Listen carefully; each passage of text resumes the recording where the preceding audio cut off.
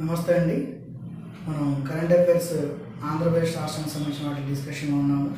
So దానిలో భాగంగా 2వ తారీఖు మార్చి 2 సంబంధించిన కరెంట్ అఫైర్స్ ఆంధ్రప్రదేశ్ రాష్ట్రానికి సంబంధించి ప్రత్యేకించి మనం డిస్కషన్ చేస్తున్నాము.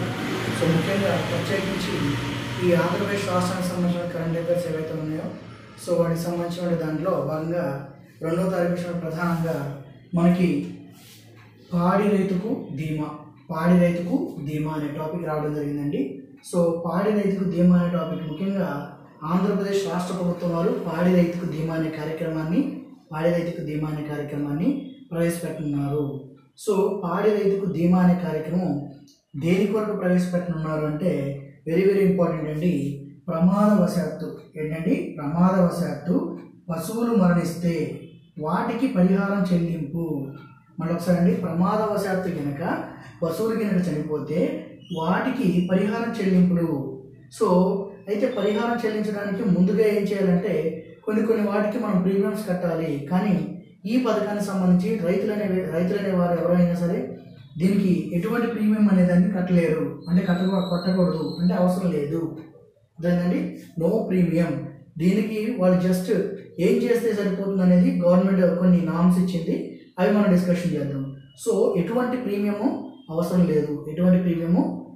లేదు. అలాగే ఏం చేయాలంటే రైతు పేరు, ఎవరైతే పశువు ఉందో ఆ రైతు పేరు, అలాగే పశువును ట్యాగింగ్ చేస్తే చాలు, ఆ పశువును ట్యాగింగ్ చేయాలి. సో ట్యాగింగ్ అంటే జస్ట్ ఇన్ఫర్మేషన్ ఇస్తే సో అండ్ సో పశువు అని చెప్పేసి ఆ ట్యాగింగ్ నెంబర్ మామూలు చేస్తే సరిపోతుంది అండి.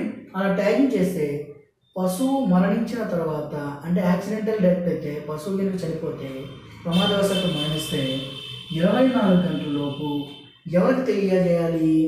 24 గంటలలోపు ఎవరికి తెలియజేయాలంటే పశుసంవర్ధక శాఖ అధికారులకు సమాచారం అందించాలి. పశుసంవర్ధక శాఖ అధికారులకు సమాచారాన్ని అందించాలి. ఆ తర్వాత గవర్నమెంట్ కొన్ని రూల్స్ ఇస్తుంది. సో ఎప్పుడైతే గవర్నమెంట్ పశువులు మనకి చనిపోయిన తర్వాత పశుసంవర్ధక శాఖ వారికి అధికారులకి ఇన్ఫర్మేషన్ ఇస్తే, అదే దేశీ పశువు అయితే అంటే లోకల్గా ఉన్నటువంటి పశువు అయితే దానికి 15,000 రూపాయలు, అలాగే సంకర జాతి ఏదైతే ఉన్నాయో వాటికి 30,000 రూపాయలు ప్రభుత్వం ఒక్కొక్క గేదెకి ఇవ్వనున్నారు. అంటే గేదెగానే అవకావచ్చు, అంటే పశువులకు సంబంధించి. అయితే ఈ మొత్తం అమౌంట్ కూడా 15 రోజుల్లోపు రైతు ఖాతాకి నేరుగా వెళ్తుంది. 15 రోజుల్లోపు రైతు ఖాతాకి నేరుగా వెళ్తుంది. ముఖ్యంగా ఒక సంవత్సరానికి 5 పశువుల వరకు దీంట్లో వాళ్ళు రిజిస్టర్ చేసుకోవచ్చు. సో అదే అయితే ఈ పశువులు ఎలా అంటే పుట్టినట్టు వెంటనే అంటే కాదండి.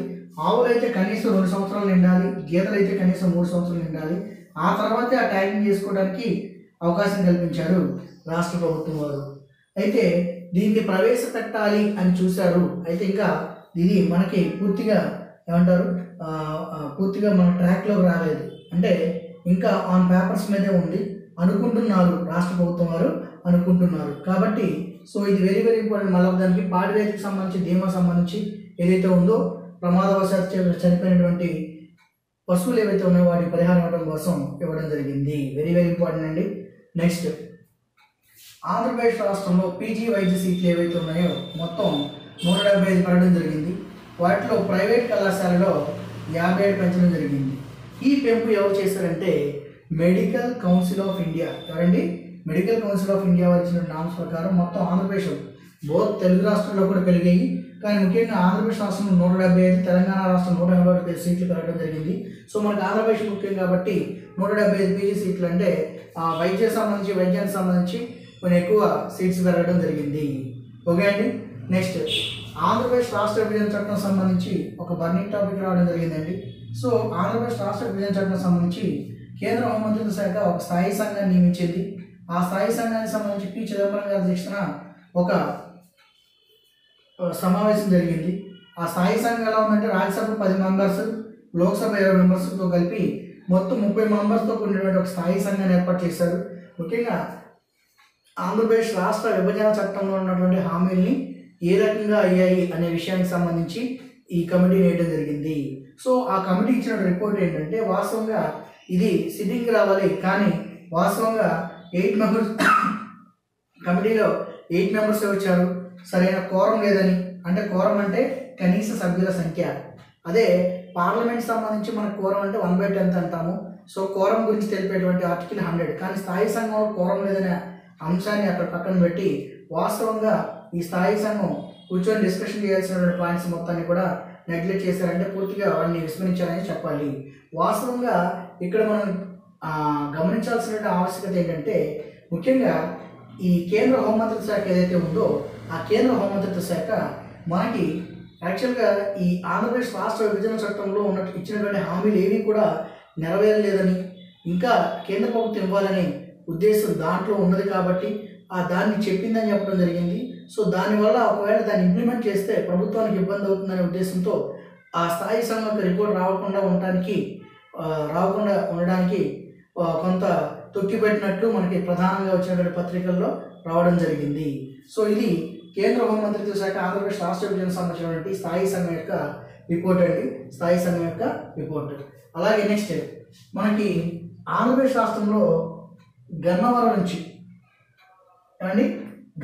నుంచి కొచ్చి, కేరళ ఉన్నటువంటి కొచ్చికి నేరుగా విమాన సర్వీస్ ఒకదాన్ని ప్రారంభించడం జరిగింది. ముఖ్యంగా గన్నవరం నుంచి కొచ్చికి, కేరళలో ఉన్న కొచ్చికి విమాన సర్వీస్ని స్పైస్ జెట్ వాడిది ప్రారంభించి మొత్తం 78 మంది ప్రయాణికులతో స్టార్ట్ అయింది. సో మొత్తం ఇది 1/3/2019 ఇది ప్రారంభమవడం జరిగింది. దీన్ని ప్రారంభించిన వాళ్ళు గవర్నర్ సంబంధించి ప్రారంభించారు, మన ఆంధ్రప్రదేశ్ రాష్ట్ర గవర్నర్. సో గన్నవరం టు కొచ్చి అండి. ముఖ్యంగా మన ఎప్పుడైతే ఆంధ్రప్రదేశ్ రాష్ట్రంలో 3 ప్రధాన విమానాశ్రయాలు ముఖ్యంగా విశాఖ కానీ, విజయవాడ కానీ, అలాగే నెక్స్ట్ తిరుపతి కానీ పరిశీలించుకుంటే విజయవాడ గన్నవరం నుంచి ఇది వెళ్ళడం జరిగింది. చాలా చాలా ఇంపార్టెంట్ అండి. అలాగే నెక్స్ట్ ఆంధ్రప్రదేశ్లో ఇంజనీరింగ్ కళాశాలలో ముఖ్యంగా ప్రస్తుతం 11 ఇంజనీరింగ్ కళాశాలలు ఏవైతే ఉన్నాయో ఆ 11 ఇంజనీరింగ్ కళాశాలలో రోబోటిక్స్ పై శిక్షణ ఇవ్వనున్నారు. ఎవరి సహకారంతో? జర్మనీ దేశం యొక్క సహకారంతో ఆంధ్రప్రదేశ్లో 11 ఇంజనీరింగ్ కళాశాలలో రోబోటిక్స్ పై శిక్షణ ఇవ్వనున్నారు. ముఖ్యంగా mechatronics, robotics, advanced applied robotic control విభాగంలో EUCM అనే కంపెనీ వారంటే వాస్తవంగా ఈ జర్మనీ సంబంధించి యూరోపియన్ యూనియన్ సంబంధించిన కంపెనీ అండి. సో వాస్తవంగా దీని వాళ్ళు రోబోటిక్స్ టెక్నాలజీలో 1.0, 2.0, 3.0 సంబంధించినటువంటి ట్రైనింగ్ని మన ఆంధ్రప్రదేశ్లో ఉన్న మొత్తం 11 ఇంజనీరింగ్ కాలేజీల్లో వీటిని ఇవ్వనున్నారు. ఇది ఒక ఇంపార్టెంట్ టాపిక్ అండి. అలాగే next echo smart stations very very important అండి. ఎకో స్మార్ట్ స్టేషన్ అండి పర్యావరణ రహిత రైల్వే స్టేషన్స్గా మన ఆంధ్రప్రదేశ్ రాష్ట్రంలోను తెలుగు రాష్ట్రాల్లో సంబంధించి మనకు ఒక క్వశ్చన్ రావడం జరుగుతుంది. ముఖ్యంగా ఇది దేశవ్యాప్తంగా ఈ ఎకో రైల్వే స్టేషన్స్ మొత్తం 37ని ఏర్పాటు చేయాలని చెప్పేసి జాతీయ హరిత ట్రిబ్యునల్, నేషనల్ గ్రీన్ ట్రిబ్యునల్ ఏదైతే ఉందో ఆ గ్రీన్ ట్రిబ్యునల్ వాళ్ళు ఒక తీర్పు ఇవ్వడం జరిగింది. ఆ తీర్పులో భాగంగా ఏంటి ఆ తీర్పు? దేని base చేసుకునంటే Saloni Singh versus union of India case. Very very important అండి. Saloni Singh versus union of India కేసులో నేషనల్ గ్రీన్ ట్రిబ్యునల్, జాతీయ హరిత ట్రిబ్యునల్ అనేది ఒక తీర్పు ఇచ్చింది. ఆ తీర్పు ప్రకారం భారతదేశంలో ఎక్కడైతే ఈ అనుకూలంగా ఉన్నటువంటి రైల్వే స్టేషన్స్ అన్నింటినీ కూడా పర్యావరణ రహిత అంటే ముఖ్యంగా కాలుష్య రహితంగా చేయాలని వాటిని ఎకో స్మార్ట్ స్టేషన్స్గా చేయాలని చెప్పడం జరిగింది. ఈ ఎకో స్మార్ట్ స్టేషన్స్లో భాగంగా హైదరాబాద్, కాచిగూడ రైల్వే స్టేషన్స్ వాటి తెలంగాణ రాష్ట్రంలోను, ఆంధ్రప్రదేశ్ రాష్ట్రం నుంచి విజయవాడ రైల్వే స్టేషన్ని ఎంపిక చేయడం జరిగింది. సో ఏ కేసు అంటే చాలా చాలా ఇంపార్టెంట్ అండి. Saloni Singh versus union of India case very very very important. ఎందుకంటే బోత్ పాలిటీలోనే ఇంపార్టెంట్, ఇటు కరెంట్ అఫైర్స్లో కూడా ఇంపార్టెంటే.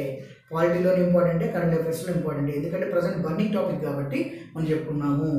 అలాగే నెక్స్ట్ మనకి బంగాళాఖాతంలో ముఖ్యంగా ఈ మన తూర్పు తీర ప్రాంతంలో బంగాళాఖాతంలో విశాఖపట్నం ప్రాంతంలో ప్రాంతీయ స్థాయి కాలుష్య నియంత్రణ స్పందన విన్యాసాలు 2019 జరిగాయి. ఎక్కడ జరిగాయంటే విశాఖపట్నంలో జరిగాయి. బంగాళాఖాతంలో ప్రాంతీయ స్థాయి కాలుష్య నియంత్రణ స్పందన విన్యాసాలు జరిగాయి. ఎక్కడ? 2019లో విశాఖపట్నంలో ఆ తీరంలో జరగడం జరిగింది. సో ఇది సంబంధించినటువంటి 2 మార్చికి సంబంధించినటువంటి కరెంట్ అఫైర్స్ అండి. చాలా చాలా ఇంపార్టెంట్. సో ఇక్కడ మనం గమనించాల్సిన విషయం ఏంటంటే కంపల్సరీగా ఈ కరెంట్ అఫైర్స్ నుంచి ఎక్కువగా అడుగుతున్న 50% పైన మన ఆంధ్రప్రదేశ్ నుంచి ఉన్నాయి కాబట్టి జాగ్రత్తగా వీటిని పరిశీలించాల్సిందిగా కోరుచున్నాను. అలాగే ఆంధ్రప్రదేశ్ రాష్ట్ర విభజన చట్టానికి సంబంధించి కర్నూలు జిల్లా అభ్యర్థులు ఎవరైతే ఉన్నారో గత లాస్ట్ డేస్లో కర్నూలు జిల్లాకు వెళ్ళి అక్కడ ఆంధ్రప్రదేశ్ రాష్ట్ర విభజన చట్టానికి సంబంధించి బీసీ స్టడీ సర్కిల్, ఆంధ్రప్రదేశ్ రాష్ట్ర బీసీ స్టడీ సర్కిల్లో నా నోట్స్ ఇవ్వడం జరిగింది, క్లాస్ నోట్స్.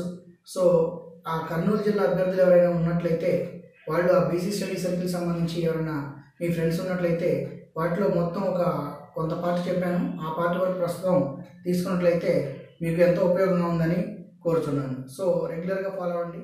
Thank you.